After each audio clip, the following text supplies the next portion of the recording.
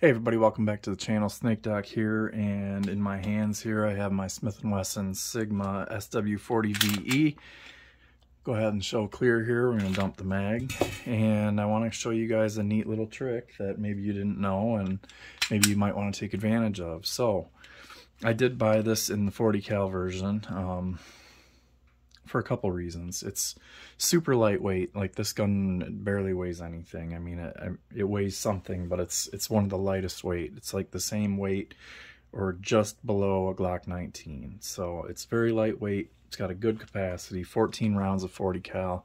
Thought that was a great deal. I happen to have a bunch of the 40 cal mags sitting right here, you can see.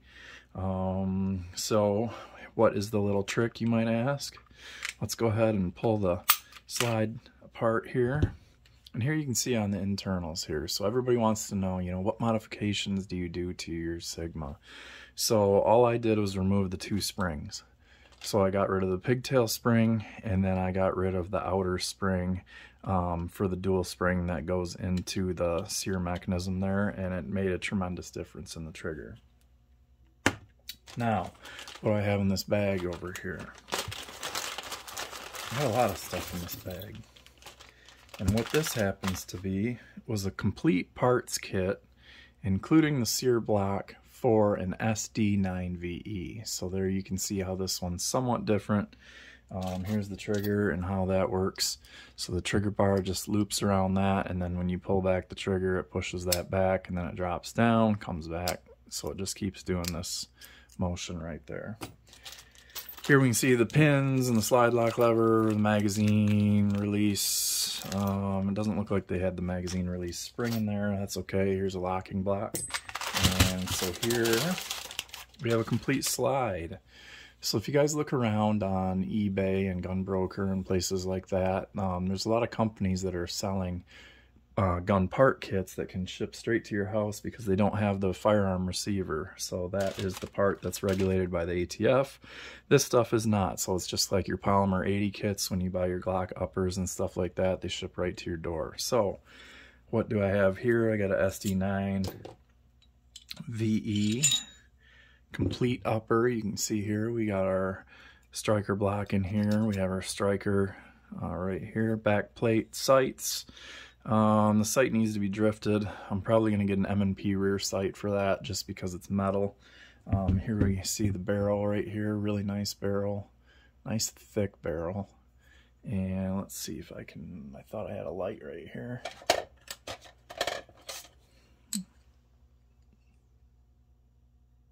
There you can see, nice rifling on that. So really good condition barrel. No damage or anything. They just, for whatever reason, I don't know if they're police stuff and that where they have to destroy the frame and then they just sell off the rest of the parts, whatever. All I'm going to do in this case is I like to use the Glock recoil spring over the Smith & Wesson one, and there's a reason for that. You can see they are the same size, so I use a Glock spring for the Gen 3 or below, Glock 19 or 23 or 32. And the reason why is these are captured from the front where the button retains the spring, and on the Smith & Wesson it's this rear that retains the spring, and it gets really kind of flimsy, and if that breaks, the whole thing would eject. Whereas if this knob broke off for whatever reason, you'd still have your spring and recoil rod and a fully operational pistol. So I like using the Glock one, so we're going to go ahead and put that on our SD9VE, and then we're just going to take our 40 cal receiver here. There is no difference in the ejectors or anything like that, and there we go. So we have a Smith & Wesson Sigma lower here. You can see, and you can tell by the rail, right? The rail's the giveaway. And I guess maybe just like the shape here is slightly different on the SD9. But there you can see the slide fits on there and operates no problem. Everything else on them is identical. Trigger pull feels really nice, especially since I removed those two springs. Reset's a little long, but that's a good defensive trigger.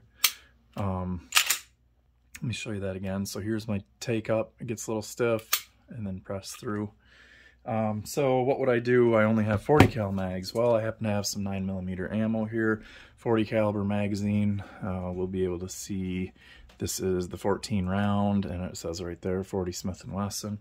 Can you use 9 rounds in there? Yes, you definitely can use 9mm rounds in there without problem. So there's 4, 5, 6, 7. Well, I only grabbed 9 out here. It's not a big deal. I know you can fit more than the 14 in there, but there you can see. So you can use it. It's not going to come flying out of your feed lips. You don't have to squeeze it. I'm not going to obviously chamber it right here because I'm indoors. I'm not in a safe shooting environment to do something like that, but we'll pop the rounds out of there and show that they would work just fine in there. So there you go. If you can pick up one of these slides for cheap, I got this for about 130 bucks shipped for this entire parts kit from Gunbusters, I believe it is, on Gunbroker. And you know, it comes with everything. It's ready to go. If you have a Sigma or if you have a Sigma 9 and you want to do, the only thing I'm not sure about is well, I guess it would be the same, the opening, because I think it's just the barrel diameter that's different. So if we I'll pop it off again here and we'll show them side by side and show how similar they are. And get that recoil spring out of there. And again, you can pick up block recoil springs for like under 10 bucks shipped. So, but here you can see they didn't change anything other than the aesthetics of it. So if you look at it, the profile right here of that part of the barrel is slightly different, but otherwise they're exactly the same. And the difference here is that you have this tapered section right here, and then you have your front cocking serrations.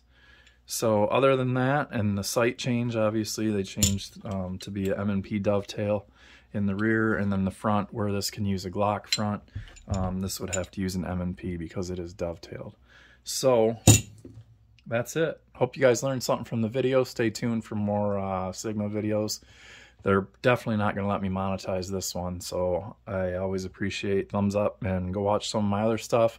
Go comment on my Shield holster giveaway video. I'm still trying to get rid of that holster, so be sure to go over there and leave a comment and give a thumbs up.